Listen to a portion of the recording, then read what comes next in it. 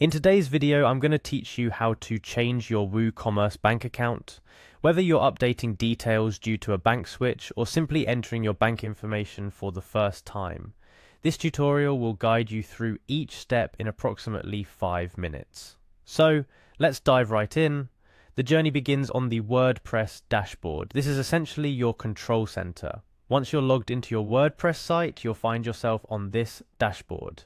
It's from here that we will navigate to the WooCommerce section. If you're not sure how to get there, simply look for the WooCommerce icon on the left-hand side of your dashboard. It's usually located midway down the menu and is hard to miss with its distinct icon.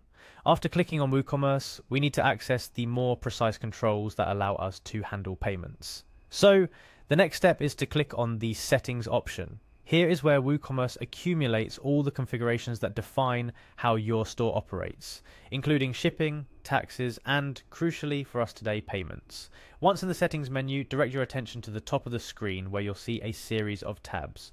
We're interested in the Payments tab. This area is what controls how money moves between your customers and your store. Clicking on this tab will reveal all the payment methods you have active or available to activate. Scrolling through your options, you'll want to locate direct bank transfer.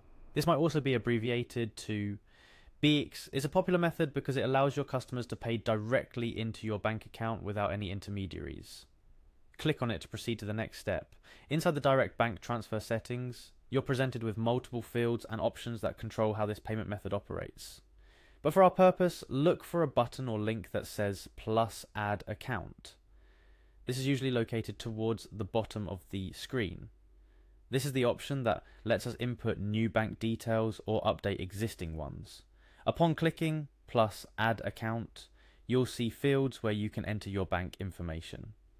This will typically include the account name, sort code, account number, and sometimes BICS Swift codes for international transactions. Fill these in with your current accurate bank details. While this might seem straightforward, it's important to double check your entries. A simple typo could mean payments are delayed or sent to the wrong account, which is a headache no one wants. Remember to save your changes once you've entered all the necessary information. There is usually a Save Changes button at the bottom of the page. It's important to note that any changes you make here will affect how future payments are processed, so be sure this information accurately reflects the account you want to use for transactions. And that's essentially it. You've now successfully changed your WooCommerce bank account details. This process ensures that all new transactions will be directed to the correct bank account, keeping your business's cash flow smooth and uninterrupted. A couple of additional tips to keep in mind. First, always keep your banking information secure. Only share details with trusted personnel. Second, if you're changing bank accounts, make sure to close the loop with your old account. You might need to manually transfer any outstanding balances if they're lingering in the previous account you had linked. Remember, updating your bank details is a crucial step in managing the financial health of your online business. It ensures that your customers' payments reach you safely and timely, which in turn contributes to the overall trust and reliability of your store. I hope you found this tutorial helpful. Changing your WooCommerce bank account details might seem like a small task, but it's an important one. By following these steps, you can ensure that your store operates smoothly and continues to grow.